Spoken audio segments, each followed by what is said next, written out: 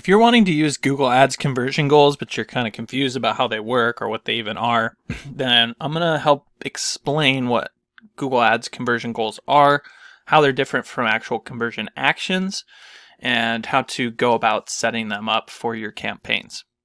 So first of all, if you are in your Google Ads account and you click on Tools and Settings, under Measurement, you'll see this option, Conversions. When you click on that, it's going to bring you to this page. So here it says Conversions. So this is the conversion summary page. Now, what you're seeing here are called conversion actions. So if you want to add a new conversion action, there's a process for setting that up. You can have conversion actions of online sales, link clicks, page views, signups, app downloads, phone calls, and many more that you can import from Google Analytics and other sources. So the conversion actions themselves are going to help Google understand when somebody converts for a specific action, right? Like this one, lead form submission. For goal conversions, we've got the conversion value. So that's the conversion action. When somebody submits a lead form and it converts, we want to know that. And we want to be able to track that and optimize for that. However, by default, and this just changed recently, but by default, whatever conversion actions you had set up were going to be used for all the campaigns that you were running. There was no way to tell Google, okay, on this specific campaign, I want to use this conversion action, and this conversion action. But as of recently, they rolled out what they're calling conversion goals, which if you scroll down to the bottom here, you'll see custom goals.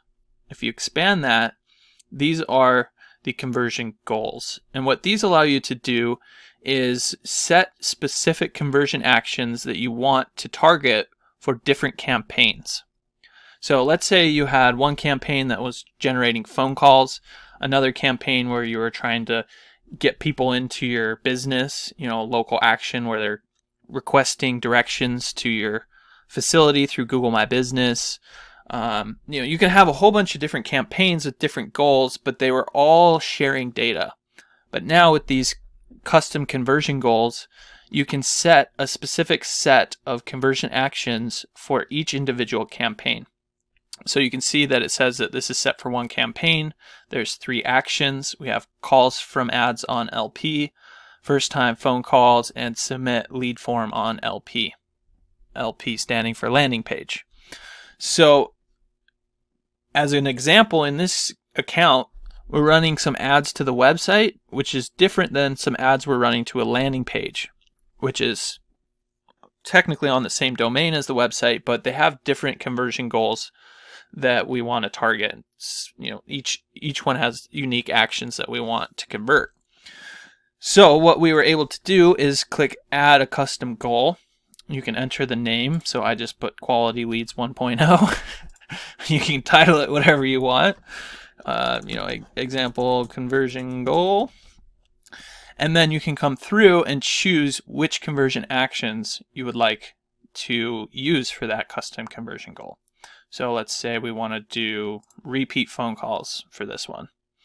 Then we can click Save. It's going to create this new example conversion goal here. And then ultimately, we just need to add that to the campaign. So if we navigate over to the campaign, so we click on the campaign and then click on Settings. From there, you'll see this second option. It might be in a different location, but the Goals option. So you can see it says Using Campaign-Specific Goal Settings. So when we open that up, by default, you're going to use the account goal settings, meaning whatever conversion actions are set up within this Google Ads account are going to be used for this campaign, whether we like it or not. Now you can use a campaign-specific goal. So once you click on that radio, then it'll allow you to select which one you want, and we have this custom one here. It looks like we could use this custom one that we just created as well, so we would just click on that, click Save again, and now you've set a custom set of conversion goals for this specific campaign. So now Google's going to go out and it's going to try to get people, depending on the bid strategy you're using, It's going to try to get people that convert with these 3 specific conversion actions for this campaign. And that could be different from the next campaign and the next campaign, etc., etc. So I hope you found this helpful. If there's anything you did have questions about in terms of Google Ads conversion goals, don't hesitate to reach out. You can just drop your questions in the comments section below. I'll be sure to get back to them there. And until next time, take care. Look, if you're the type of person that just doesn't even want to deal with Google Ads anymore, then you can always reach out to me. My company is Missoula SEO Geek. I'll leave a link to my website down below, but we do manage Google Ads for different companies in different industries, and you can come learn about what we do, what makes us unique. You can even read some of the testimonials from some businesses that we've taken from 0 to over $1 million in revenue, like this one here, and really just see that, you know, this is the type of thing that's going to explode your business growth. So feel free to reach out. You can always give us a call or contact us through our website, and we'll look forward to working with you.